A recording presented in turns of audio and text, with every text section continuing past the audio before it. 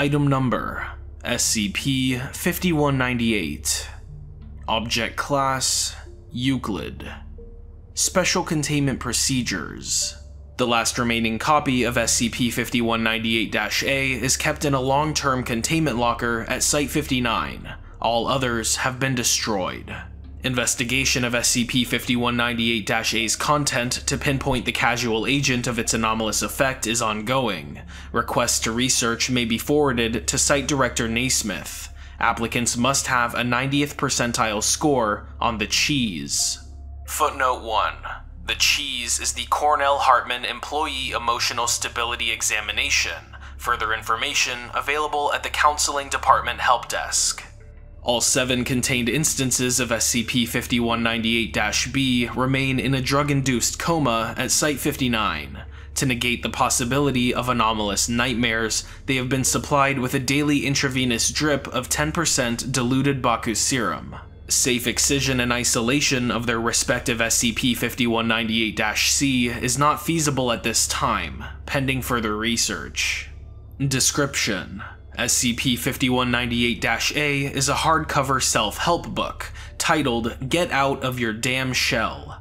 There is no author or publisher credited, and the content appears to be 502 pages of lorem ipsum placeholder text. When a human subject with anxiety, depression, post-traumatic stress disorder, or other similar mental illnesses attempts to read SCP-5198-A, they become an instance of SCP-5198-B. Affected subjects lose the ability to control their written text, whether handwritten or typed. In addition, SCP-5198-B have reported hearing voices, vivid nightmares, migraines, and panic attacks. Subjects who already had these symptoms have reported an increase in severity after exposure to SCP-5198-A. SCP-5198-C is a black mark on the right hand of each instance of SCP-5198-B. It resembles a silhouette of a turtle, similar to the one on the cover of SCP-5198-A.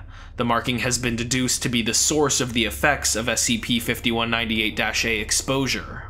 Attempts to remove SCP-5198-C through surgery or otherwise result in the host SCP-5198-B going through excruciating, traumatic headaches. If the subject is under anesthesia during the removal process, they will awaken. The only successful removal thus far of SCP-5198-C was carried out with the former SCP-5198-B-8, who had volunteered to be restrained and withstand any side effects. Following removal, SCP-5198-B-8 died from internal cerebral hemorrhaging. Addendum: the following documents were discovered on the laptop computer of SCP-5198-B-2, known pre-containment as James Sutherland of Kenosha, Wisconsin.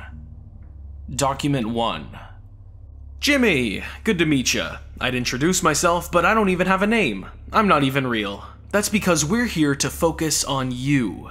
As you might have noticed, I've put your fingers on autopilot for a while. There's no cause for alarm. You're not going crazy. In fact, in just a few weeks, you're gonna go the opposite of crazy. Now that we've got introductions out of the way, let's go over the basics. Name: James Nathan Sutherland.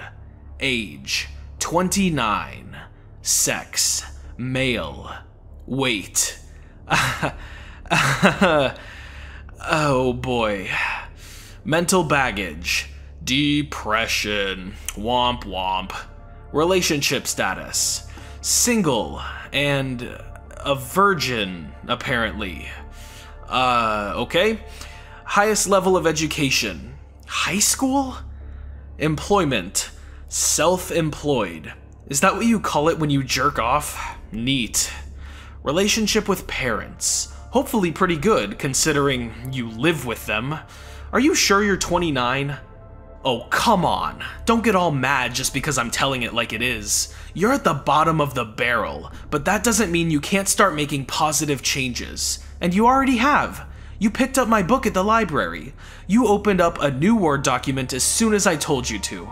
Like it or not, you're on the right track to become something fucking amazing. So here's your homework. By tomorrow at 9 PM, you will have done the following: 20 jumping jacks, gone outside for 1 hour, sent out 2 job applications. Don't worry, I'll let you type those on your own. And listened to half an hour of positive music. Remember, I'm here to help you help yourself. Only you can make the decision to be happy. Got it? Good. Now get off the damn computer and get started. You're still typing. Go. Go! Get off the fuck! Document 2. Okay, I'll admit I might have laid it on too thick with our first talk together. That's on me.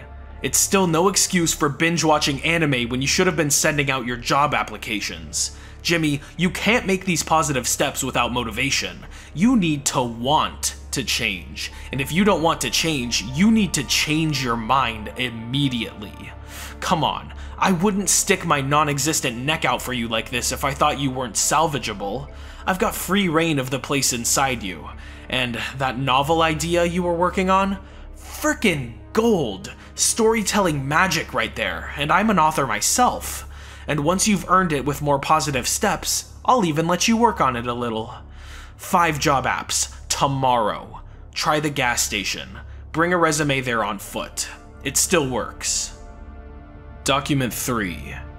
First off, whenever a gas station says we're not hiring, that's business lingo for we are hiring, but you didn't make a good first impression.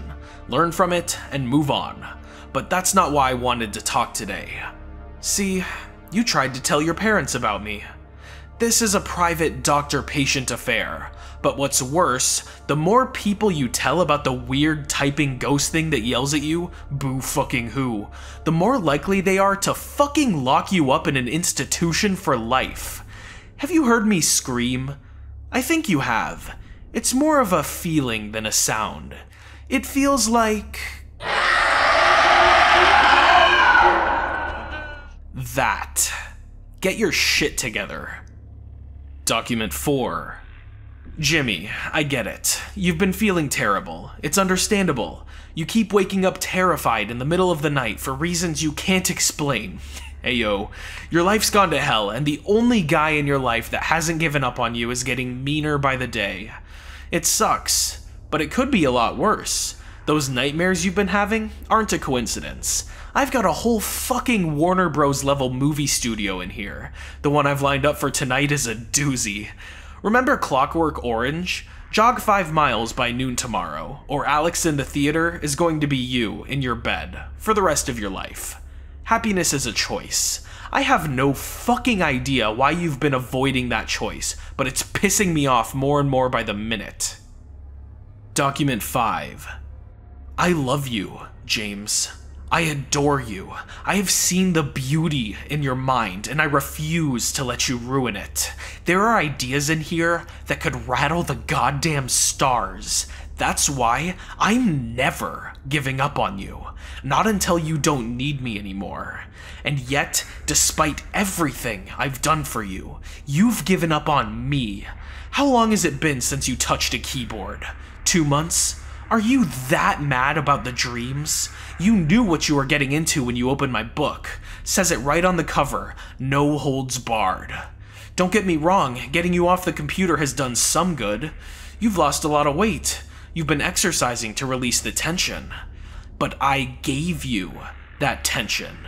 And you're not giving me anything back. Is that fair? Sound fair to you? We need this time to communicate, Jimmy. You need to communicate with me. Text your mother. You need an excuse to stay right here for a while, and I've got just the thing. You're still on the computer. Text Mom. Text Mom. Do you want me to scream again? Thank you.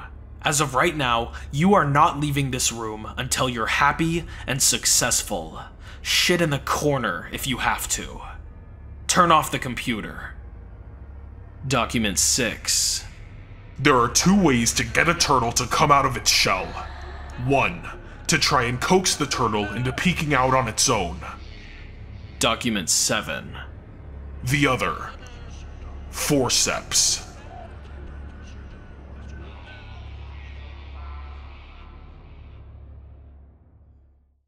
Thank you guys so much for watching, and a huge thank you to all of my patrons on Patreon. Special shout out to my level 4 patron, Alexis Zagreat.